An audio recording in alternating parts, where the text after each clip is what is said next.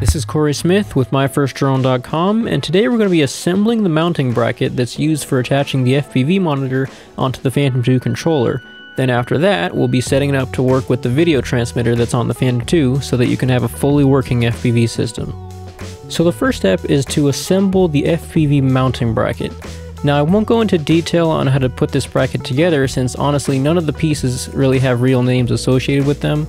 But basically there's 4 screws and each is a different size, so you'll need a 1.5mm, 2mm, 2.5mm, and a 3mm Allen key or hex wrench. In general, you should be able to look at the video and see how I'm putting it together, but just make sure that you don't over tighten the screws or else you'll strip them out.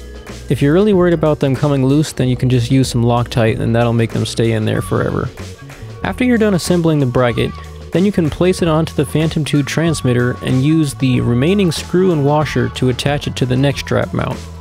Depending on what transmitter you're using, the washer may fit into the bracket or it may stick out, but the most important thing is that it's secure.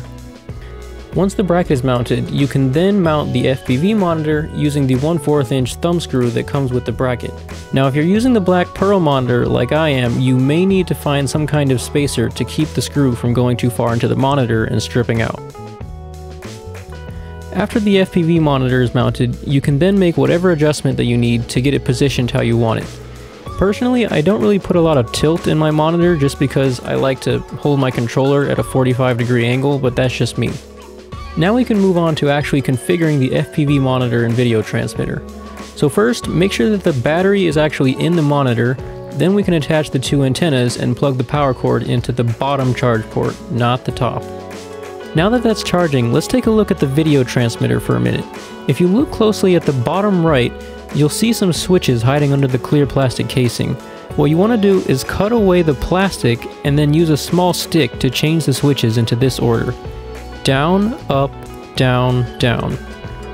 Changing the state of these switches will basically determine the frequency that the video transmitter transmits. So this pattern should represent channel 6.